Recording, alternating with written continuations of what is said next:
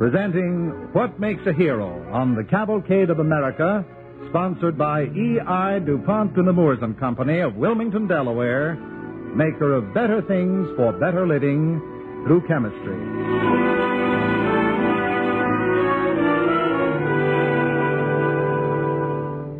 Before we begin our play, here's a happy suggestion for making your home bright and cheery.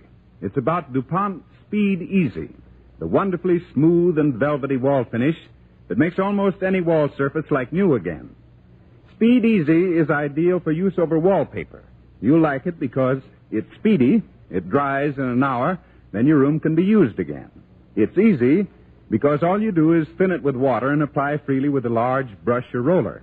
One coat is all you usually need. Remember, just ask for DuPont Speed Easy wall finish. Speed Easy. Its name tells the story. And now, for our play. This evening, in a radio play written by Russell Hughes and Bernard Fines, The Cavalcade of America tells the true story of an American infantryman who today wears the Congressional Medal of Honor, the British Military Medal, and the Soviet Order of the Patriotic War Second Class. His name, Corporal Jim Slayton, his home, Gulfport, Mississippi. The DuPont Company presents What Makes a Hero, with Richard Widmark as Jim Slayton and Stotts Cotsworth as William Tanner on The Cavalcade of America.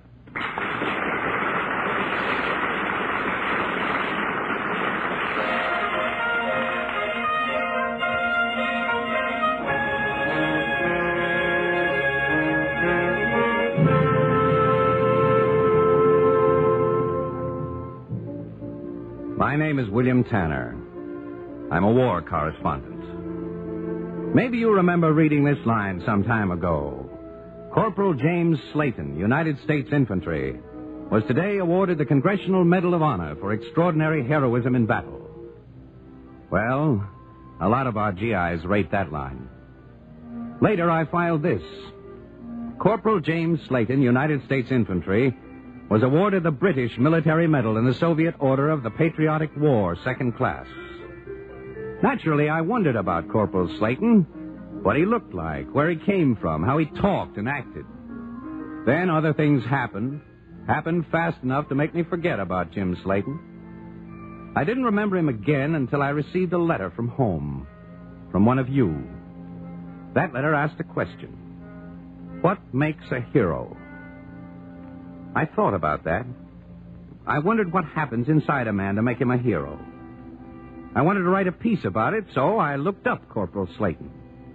When I found him, maybe I was surprised, because most of us have an idea of what a hero looks like. I know I had. But Jim Slayton, well, here's his story.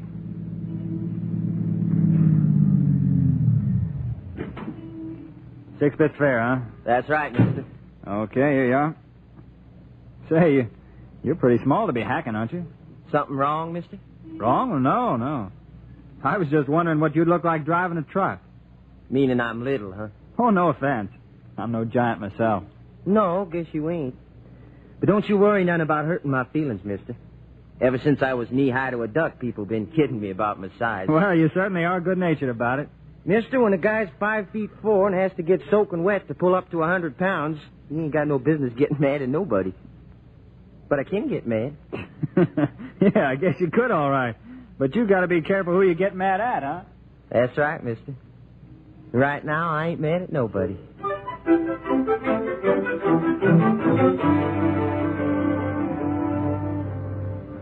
Well, that was Jim Slayton back in 1941. He was married, had 4 kids. He was good-natured, mad at nobody. Then one sunny Mississippi day, Sunday, December 7th it was, Jim sat in his cab. He had his radio on. He was dozing to the music. Howdy, Jim. Howdy, huh? Nice day, ain't it? Yep. Business slow, huh? Yep. Nice music, huh? Pretty fair. You're sure beating your gums today, boy. Something's on my mind. Having trouble? No, not yet.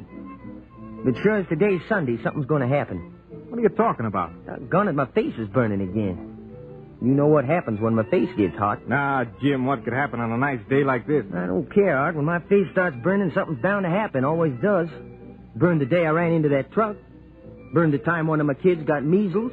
Burned the time... Nah, Jim, you're standing still so you can't run into a truck.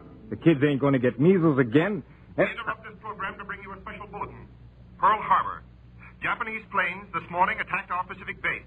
There are no details available, except that the sneak attack inflicted heavy damage on our installations and fleet. Keep tuned to this station for more complete bulletins. Jim, that means we're going to be in it. You see, I told you my face was red. We ain't only in it, I'm going to be the first guy in line.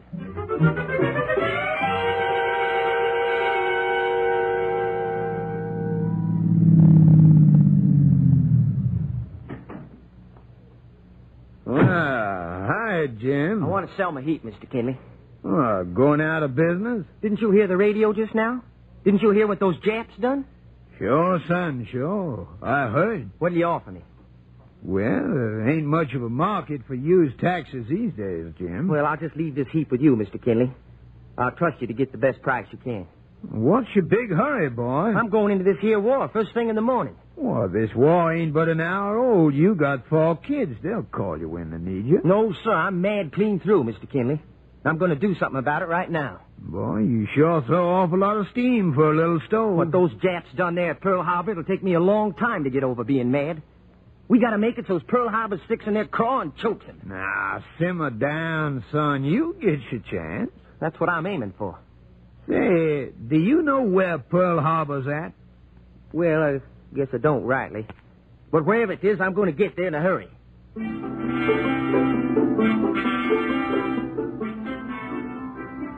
Well, that was Jim Slayton, up to and including Sunday, December 7th, 1941. Certainly nothing yet to make him look or act like a hero. In fact, a man 5'4", weighing 100 pounds doesn't give anybody the idea that he is hero material. But let's go on with the story just as I heard it. It was the following day, December 8th, that Jim Slayton showed up at a recruiting station. All right. Break it up. Now, keep in line. You'll all be taken care of. Hey. Where are you going? You talking to me, Sergeant? You guessed it, Shorty. Please don't give me no trouble, Sarge. I come in here to enlist. I had my place in line. I stepped out for just a second to toss out a cigarette. Okay, but stay where you are. And keep your clothes with you, Shorty. Why? You'll find out. All right, now keep it moving. Right through this door. One step.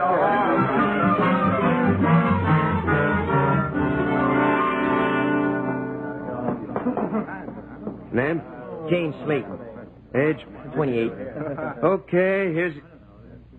Holy mackerel. Where's your ma, son? Oh, now look here, Corporal. Just give me that paper and let me go. Okay. Straight ahead, and don't fall through the cracks in the floor.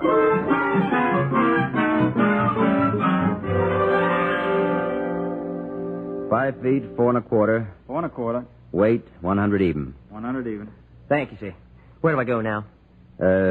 What's your occupation, Slayton? Taxi driver, sir. Then I'd suggest that you go back to it. I sold my taxi, Doctor. I'm sorry, Slayton, but you're under the minimum weight. We can't accept you.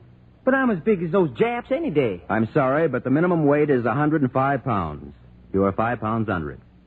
You mean you're going to turn a man down for 5 pounds? That's it, Slayton. But, sir, only 5 pounds? I'm sorry, but that's it. All right, next man. On the scale. But, sir, them 5 pounds won't make no difference in a man's fighting weight. I'm going to get a gun, ain't I? That'll make up for the 5 pounds, won't it? Now, look here, son. The Army has rules and regulations. One of them is a man can't get in if he's under the minimum weight. You couldn't stand the gab. It's tough. Now, move along. Yes, sir. Next man. 162 and a half. 162 and a half. Now, you guys wait here. Well, how'd you make out, kid? Just like you said, Sarge. How much you miss it by? 5 pounds. 5, huh? Yep.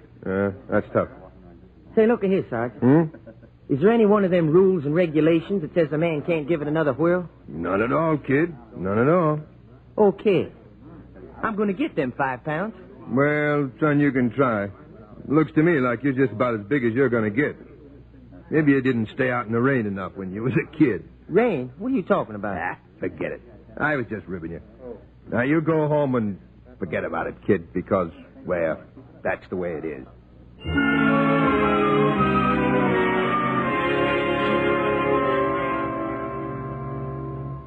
£5 under the minimum weight. 5 big pounds that looked to Jim Slayton as hard to get as $5 million. But he went at it. In a couple of weeks, he added 2 pounds with 3 to go.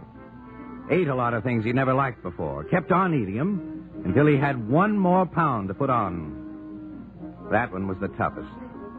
It had to be picked up ounce by ounce. But one day, Jim Slayton put himself on the scales. They tipped over at 105.5. And Jim hurried himself down to the recruiting station before he lost those precious ounces. The Army took him in, and he went to basic training. How you making it, soldier? Me? Slow, buddy, slow. You got any idea how much all this stuff weighs? Oh, about 60 pounds. What's the matter, having trouble with it? Well, it does seem like the last 10 miles get a little hard. Here, give me a rifle. I'll tote it for you. No, buddy, I'll do it myself. But I'll tell you something. They sure ought to make these helmets out of cardboard. This one's pushing my head clean on down to my ankles. Button it up there. You're marching at attention. Okay, slow white. Well, stick with it, Slayton. Only 10 miles more.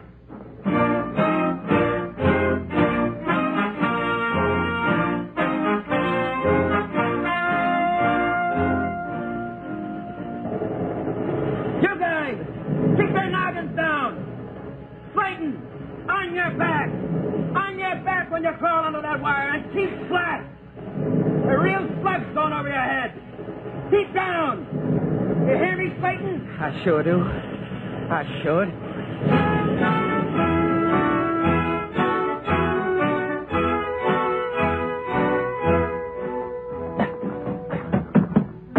No, Slayton, no. You gotta hit it hard. Hard. You can't drive a bayonet in like you're spearing hamburger. Put some beef behind it. Beef! Okay, Sarge.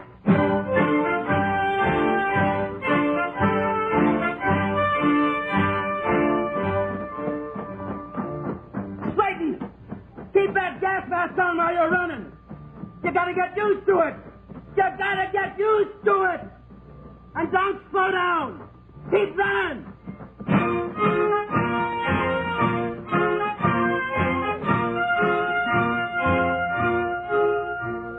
So Jim Slayton went through basic training. It was tough, hard, grueling. Now, maybe by this time you and I have some idea what it takes to be a hero. Or have we? Training is one thing to stick out. Battle's another. The one takes guts to keep from blowing your top at things you think are GI nonsense. The other? Well, let's keep on with the story of Jim Slayton. One day, Jim Slayton, United States Infantry, height 5'4", weight, military secret, found himself overseas. What am I doing here? Is Pearl Harbor over here? Are there any Japs here? That's who I come out to fight. Well, maybe they didn't want to scare the Japs too much, Slayton. Why don't you stop giving me the needle, Sarge? Me? Not for the world, Slayton. You're my pin-up boy. You know, someday I'm going to get mad at you. Save it for tomorrow. We're moving up. Moving up? You mean we're going to get a chance to do something? That's just about it. Oh? What's the matter, kid? Decide not to be a hero after all? Whoever said I wanted to be a hero? Well, you said you were mad, didn't you? Sure, but I was mad at Japs. Yeah? So were a lot of us, kid. You stop calling me kid, you hear? I'm older than you. I'm 28. I got 4 kids of my own at home. You're not even married. So leave off, you hear? Okay, Jim. Just ribbon. Now, you better grab some sleep because we're going out early and I don't want to have to carry you tomorrow. Good night. Good night, Sarge. And listen. Yeah? Do me a favor. How's about laying off the cracks about my size? Huh? Okay. It's a promise. And you lay off worrying about the Japs. Why, Sarge? Because we're going to have plenty of heinies to worry about.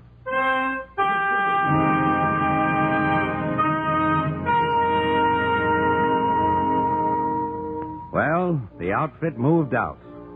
Infantry, foot soldiers, The guys who pound through the mud and dust. The guys who take a piece of ground and hold on to it. And Jim Slayton was with them. Corporal Slayton now. He may have been little, but he had a heart, and somebody saw it and put a couple of stripes on his sleeve. Jim had his taste of battle, and it was bitter. Just as bitter as it is for a boy from St. Paul or Omaha or Cincinnati or Casper, Wyoming. And the hero stuff? Well, who thinks about that when the going's hot and tough? Jim didn't. Not even when his outfit was holed up in a farmhouse outside a town. A town that had to be taken. This is a great thing, this is. Holed up like a bunch of gophers. Seems to me it's better being a gopher and still breathing than popping our heads out and stopping breathing. Maybe you're right, Slayton. You know, you kind of got the edge on the rest of us. You ain't got much to hide. Now, take Larkin over there. 6'4", 250 pounds a guy. That's a lot of stuff to hide in a foxhole without having some of it sticking out. There's that sniper again. Yeah, and every slug he sends over gets closer. If we could only get one look at that cookie, we could mortar him out. 6 of us he's got already. No telling how many of the other Sergeant Collins, Yes, sir. take 8 men as volunteers and scout that hill up ahead. Yes, sir. And, Sergeant, Yes, Captain. get that sniper. Yes, sir. Well, you guys, you heard the old man. Who wants to go to a surprise party? I'll try. Me. Better than playing ground squirrel for the whole war. Count me in. I'll go, Sarge. Reckon I'd like to come along for the walk, Sarge. Huh? Oh, now look, The Slayton. captain asked for volunteers. I'm one.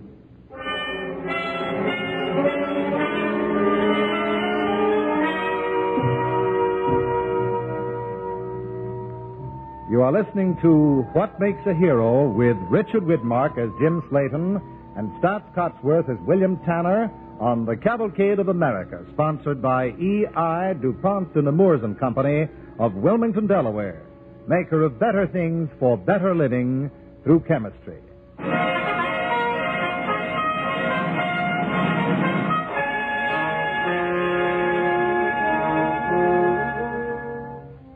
This evening's cavalcade is the story of a man with fighting spirit, all the more remarkable because of his stature.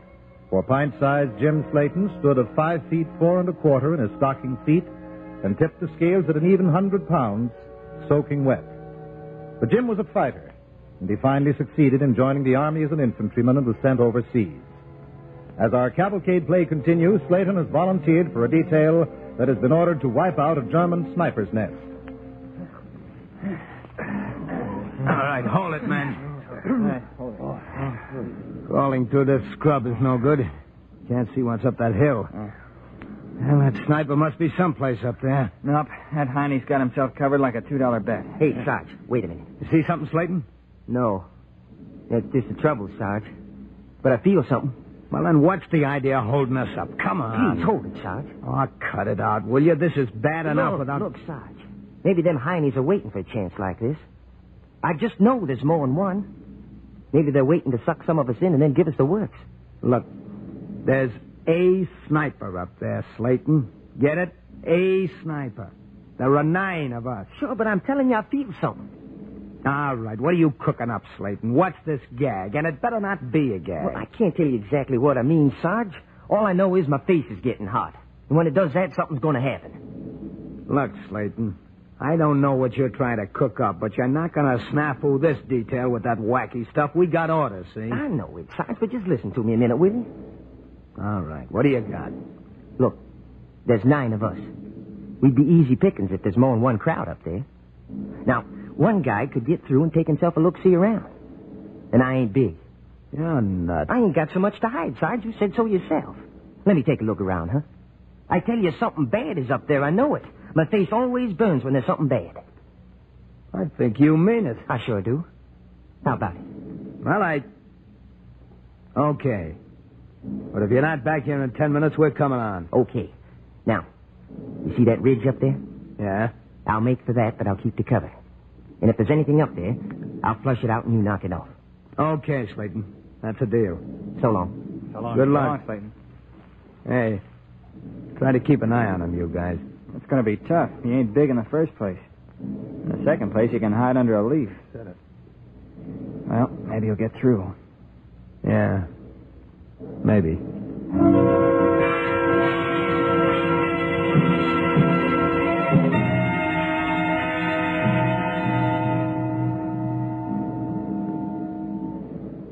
What time you got, Williams?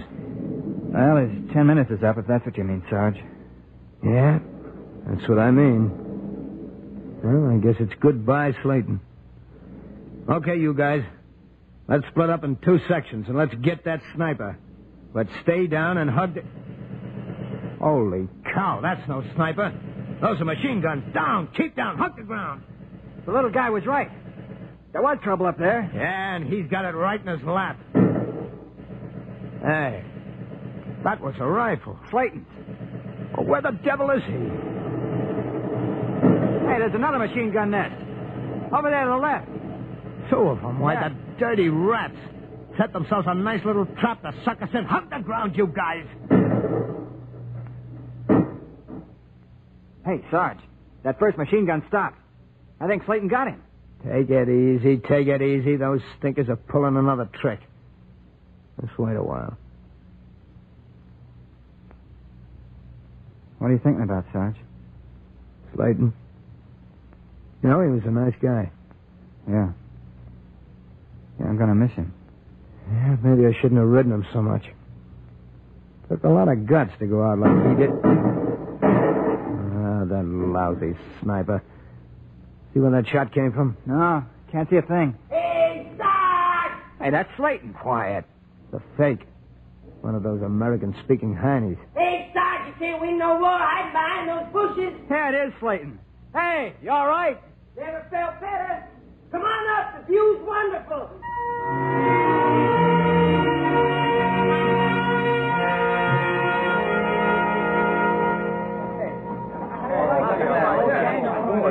Wow. Holy cow. Look at this. 2 of them.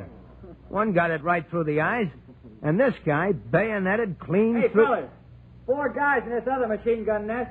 Each one drilled clean through the noggin. Pouring from 200 yards. That's what I call shooting. Sure is. Okay, Slayton, what really happened? Yeah, tell us about I don't rightly know. They must have been surprised to see me, I reckon. I jumped in with my bayonet and got one. I think I held the other one down with my foot. I shot him after I got my bayonet away from the first one. Yeah, but how about the second machine gun nest? Well, when I caught sight of that second nest, I figured something had to be done. This mound here hid me from the krauts up there. They had to stick their heads up to see what was happening where I was. When they did, I shot. You know, I just got to thinking about something. Well, what's that, Jim? About my face burning. It ain't starting again, is it? No. But I just remembered I used my last bullet when I knocked off that last hiney. And my face never warned me.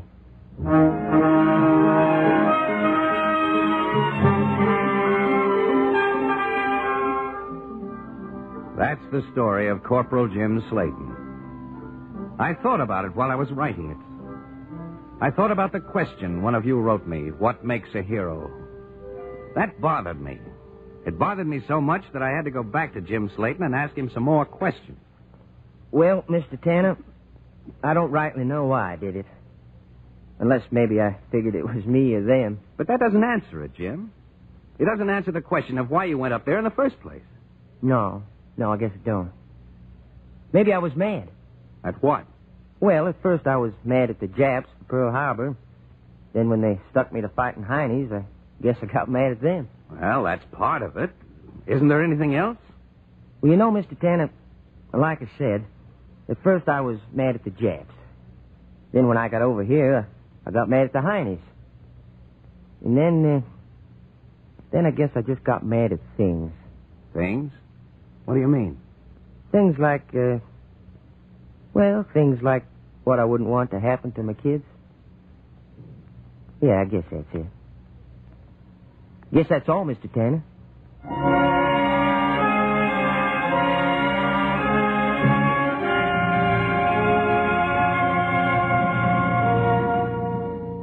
I guess that's all, Mr. Tanner. A guy who got mad at things things he didn't want to happen to his kids. Maybe the question, what makes a hero, can't be answered any better than that.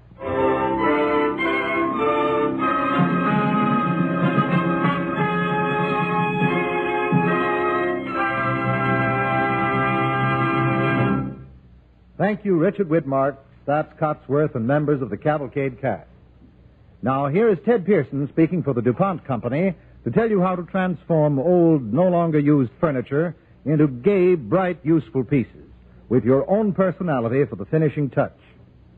There were over 1.5 million marriages in the United States last year, and since it takes 2 to make a marriage, well, that means we have more than 3 million newlyweds. These days, of course, most of the men are in uniform.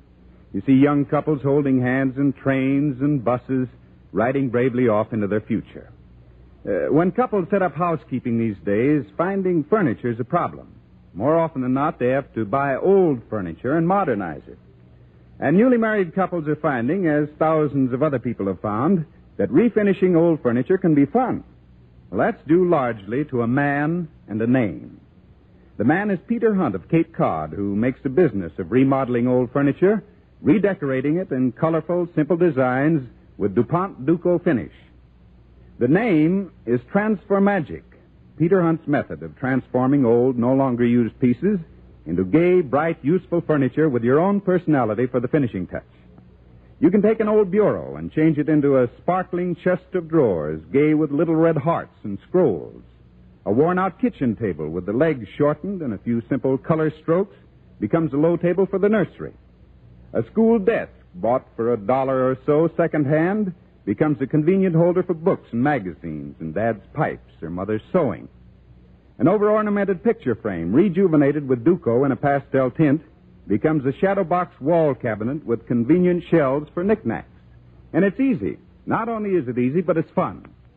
The peasants who created the cottage furniture of Europe, like the farmers who made so much of our own early American furniture, weren't artists. You don't have to be an artist either. Peter Hunt has reduced his designs to a few simple strokes of the brush. And DuPont has prepared a 64-page booklet called Transfer Magic, a gay adventure in restyling old furniture. Illustrated in full color, crammed with detailed instructions, what to do about the old finish, how to apply new finish coats, how to antique, all the things you've always wanted to know about refinishing furniture. Your nearest Duco dealer will give you Peter Hunt's booklet free of charge. Or you may obtain a copy by sending 10 cents in coiner stamps to Radio Section, DuPont Company, Wilmington, 98, Delaware. Duco Finish is one of the DuPont Company's better things for better living through chemistry.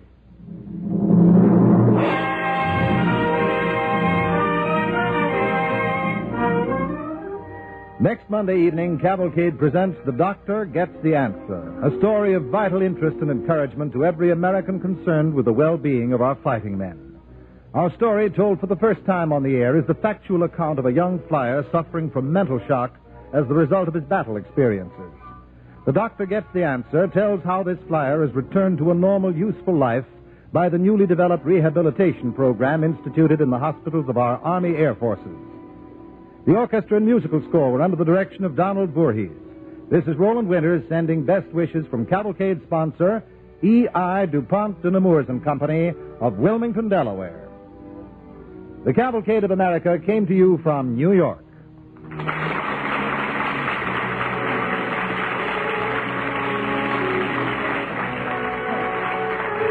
This is the National Broadcasting Company.